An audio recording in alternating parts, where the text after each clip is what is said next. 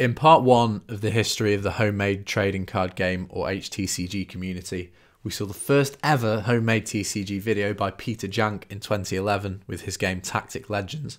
It wasn't until 2013 though when we saw this wave of card game creators kick off with the likes of Kiwi KJ and Adventure Realms, Wanted Striker with Card Wars, and Yellow Duck with Faction Wars TCG.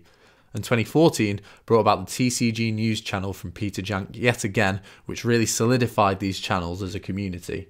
We saw the Gamecrafter first being utilised in 2015, which meant that homemade card games could now be professionally made and sold across the world. But this split the community slightly, and members of the original HTCG community began to leave. So we begin part 2 of this history at a slight crossroads.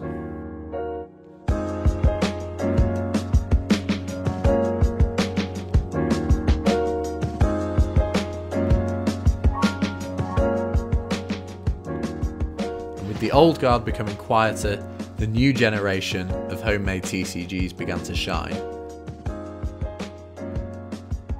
These post-2015 TCGs are the biggest in the community's history. Wrath of Cause, Scribbles with Rachel, and Dimension Battles are still mostly going strong today and have thousands of subscribers. A few games which began life at this stage I feel deserve a special mention: Soapsss with Sketchbook Chronicles. His infectious energy, "We got the hooplas! For the price of one hoopla, we're throwing in 4 hooplas! Hoopla!" and unique art made him a superstar game maker, and he's still doing his creative thing today with fashion and illustration work on his channel, but unfortunately he no longer works on TCGs. Brad Draws with Eternal Light TCG was an amazing game with a great style. Brad now works on comics and animation projects. Savage Beasts, the card game, started in 2017 and is still going. Likewise with Dimension Wars, who just hit 4K subs. But the game that stood out to me in 2016 though was Scribbles with Rachel, the queen of HTCGs.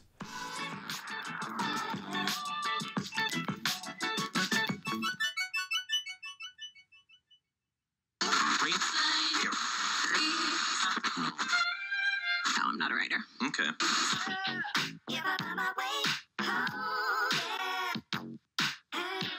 Hey guys, it's Rachel and welcome back to another video.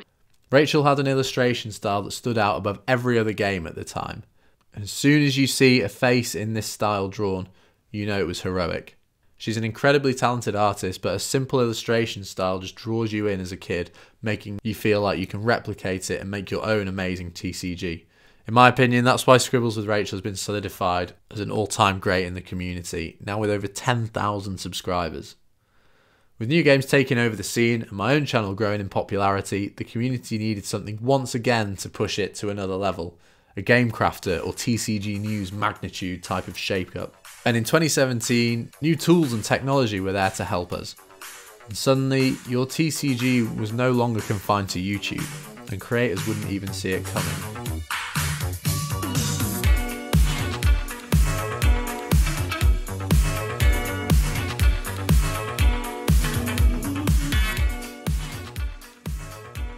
Reddit.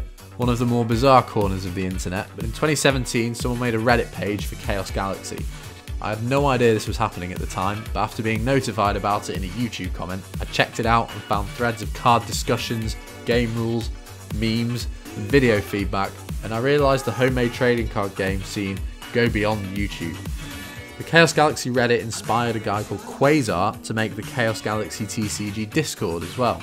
To mine and Quasar's knowledge, this is the first HTCG dedicated Discord page. Discord changed everything about how you make a card game. You can discuss rules on there, the design process, show off artworks before you really release them with the world, and this is in a place far less official than YouTube. Think about it, if you're making a game at home on your own and then showing it on YouTube, you have nowhere to discuss this game before showing it to the world.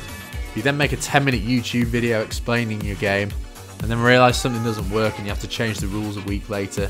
That video is still up on YouTube, confusing your fans, taking up your time and creating inconsistencies within the game, unless you remove it, which results in lost views and a bigger waste of time.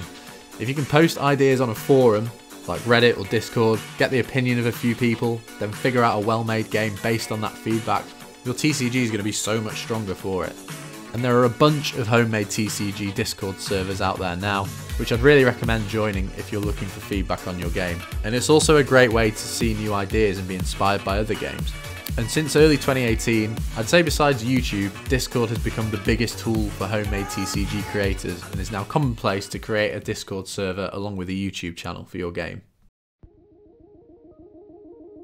With the use of Discord, talking about games was one thing, but the next step was to play them. Collecting cards was all well and good, but imagine having a battle using your TCG with community members. A TCG creator in the UK was never going to be able to play their game with a supporter in the US or Australia, and then soon after Discord began seeing use, Untap was discovered.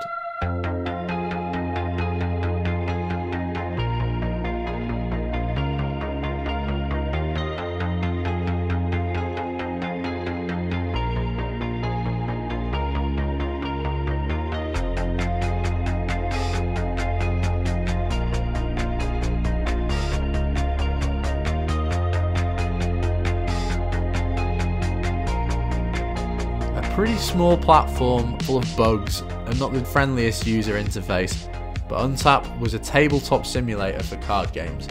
People upload images which are put onto playing card faces in a big database. You can then build a deck of those cards on the database and enter a game room with an opponent. The deck will be in the room and you can perform all sorts of actions with it. Drawing cards from a deck, playing them, flipping them, shuffling them, removing them. Anything you could think of doing with a trading card. Essentially, you could play any game in the world, as long as you have the images to put it on Untap. Partnered with the introduction of Discord in the community, people could contact each other, challenge other players to matches, go on Untap and play those matches. Chaos Galaxy was the first game to be put on Untap, I think, although I had nothing to do with it. Using blurry, low-resolution screenshots of cards from Chaos Galaxy videos, covered up by my thumb most of the time. A handful of players set up by Quasar, Bunsen Burn, a couple of others, and the TCG genius PDF TCG. If a game was on Untap, PDF would figure out how to break it. Once he got his hands on your game, he'd push it to the limit, utilising the strongest combos he could find, abuse the cards that the creator didn't even think were good, and make you question why you ever got into making TCGs in the first place. He's done this to multiple games, and I've seen it done firsthand to Wrath of Course.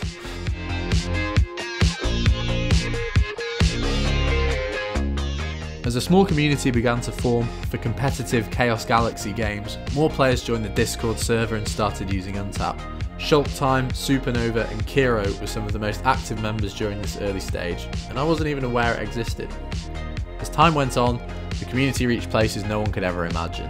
My channel reached 10,000 YouTube subscribers, a number that still sounds crazy to me now, followed by Scribbles with Rachel and then Flynne, although Flynne began to focus on comic writing and street art, which he still uploads today, and is really cool. Definitely check him out.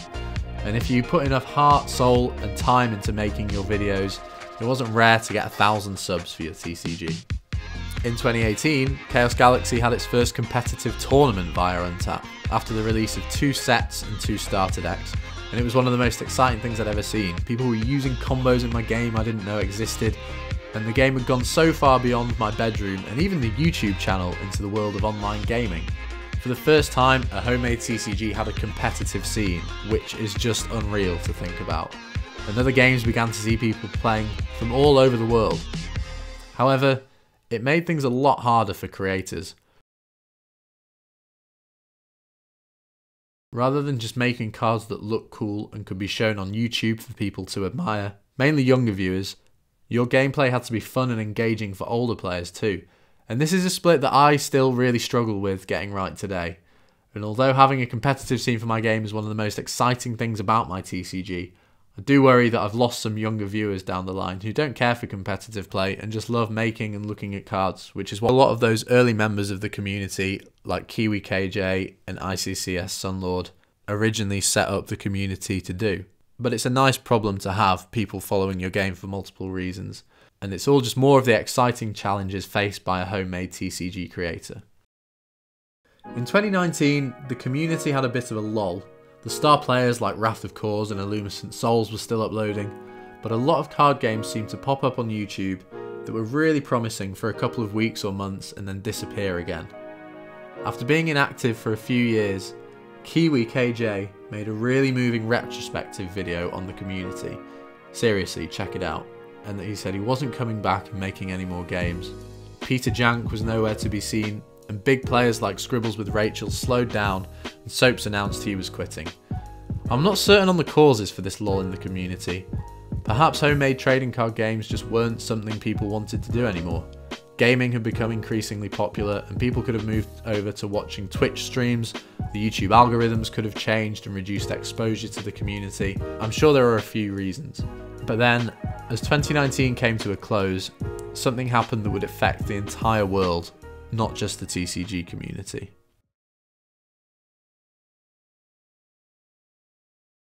A SARS-like virus, which has infected hundreds in China, has now reached the United States. It might be 2 weeks' time, it might be 4 months' time, it might be 12 months' time. The coronavirus pandemic started in China, spread to Europe, and had reached the UK by the end of January. Coronavirus had devastated so many lives, people's jobs and their home life, and all of a sudden people weren't at work or at school, and were instead locked in their houses looking for hobbies to pass the time. The view count on a lot of how to make a TCG tutorial videos went up. My sub count had a slight noticeable increase, and with people being forced to stay in their homes, taking up hobbies, some of the all-time best HTCGs have been born.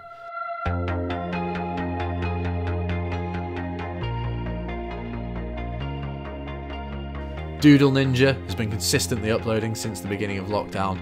Oh my gosh, if you want to talk about someone committed to their games, you have to talk about Doodles Ninja. The guy has been uploading more than once a week since 2018. I don't know how he does it, and making more than one TCG at a time, which I just couldn't do. Astronomica TCG had some of the best video presentation ever in the community, and the most professional looking cards I've seen in a while.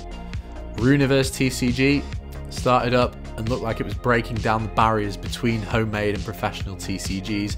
Afro Chibi Champs was taking the script of your usual TCG video and throwing it out the window with his game and his dance moves, and new games were popping up every week. If TCG News set up his channel in 2020, he wouldn't be able to fit the week's TCG uploads in a video under an hour long, bearing in mind his 2015 videos were 5 minutes long.